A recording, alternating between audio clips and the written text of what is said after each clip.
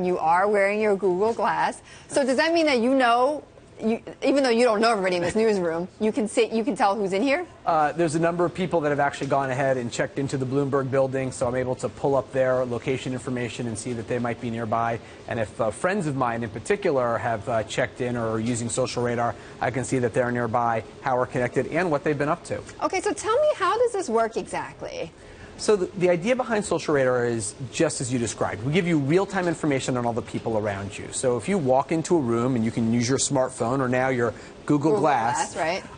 Right in front of you it'll say, hey, there's 10 people here that you know, 3 of your friends, 2 coworkers, someone you went to college with, a guy you ran into last week, and 3 friends of friends. And by the way, your friend from college just got married and your coworker just got a new job.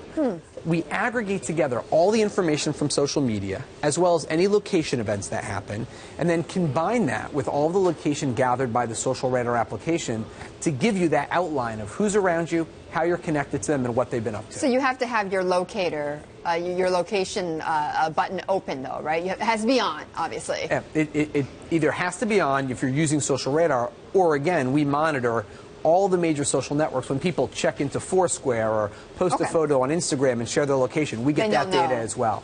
And how do you make money from this? There's a tremendous amount of either direct advertising or e-commerce opportunities when you're able to know where people are and then offer them things that are very directly relevant to them, not only based on their social profile, but based on where they are at the moment. So there's some pretty big e-commerce opportunities for us, but right now you're not partnered with anybody at this point. No, not right now. We're making sure we get our app in the hands of as many people as possible to try out what we think is an incredible technology. And how many people do you have signed on or that you are able to aggregate? We just released our iPhone app a couple of weeks ago. Google Glass just came out this week, but we have seen incredible strong growth just in a couple of weeks. And why did you want to do this? Well, I've always been fascinated by the fact that there are literally now over 1 billion smartphones in the world, which are, in a sense, broadcasting your location all the time.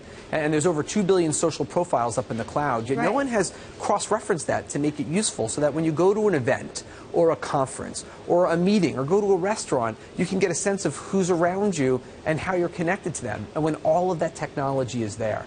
So we went ahead and invented that technology. But isn't there something scary about that too, though, Michael? Well, it's only scary if you don't have control over your privacy. And one of the first features I don't want everybody knowing where I am. That is often a concern. And we built into SocialRadar the ability to control your privacy. So you could actually share your information and your location with everyone. You could limit it to just your friends. You could be anonymous or even invisible.